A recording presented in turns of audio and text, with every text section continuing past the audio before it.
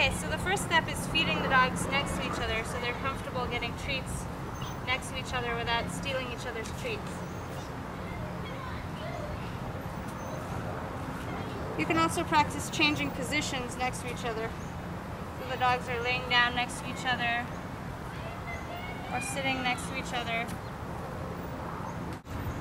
The next step is getting one of the dogs to lay down and luring the other dog over the dog's back as you feed the one on the ground.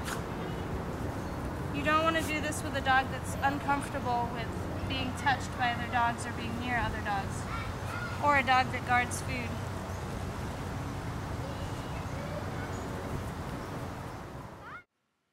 The next step is fading the treat lure, so you're asking for the behavior first, clicking, and then presenting the treat to the dog, or throwing the treat for the dog.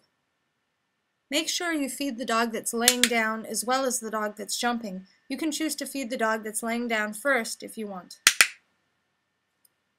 You can also add a cue. Tug, go hump. Tug, go hump. Then you can try it while the dog is standing. Awesome. Flash stand. Wait. Ready, Trish? Trish, hop. Trish, hop. Awesome. Tug, go hop. Tug. Tug. Whoa. And then if there's a mistake, feed the dog that got jumped on. Tug, go hop. Trish, hop. Good job. Trish, hop. Yeah, there you go. If your dog keeps going around the other dog rather than over, you can use a barrier like a chair or a wall. If the dog still isn't going over, it's most likely that your dog is still uncomfortable with the idea. Trish, hop. Splash, hop. Ready? Trish, hop. Yes!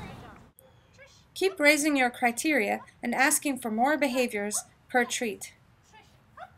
Here you can see I'm using the word yes to mean you did the behavior right, but you might not get a treat yet. Splash, hop.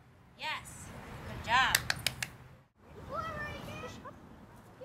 You can be as creative as you want to be with these tricks. However, keep in mind your dog's interests as well as their safety. Wait. Wait. That's also cute. Good job. See you next time. Don't forget to subscribe to channel Kiko Pup.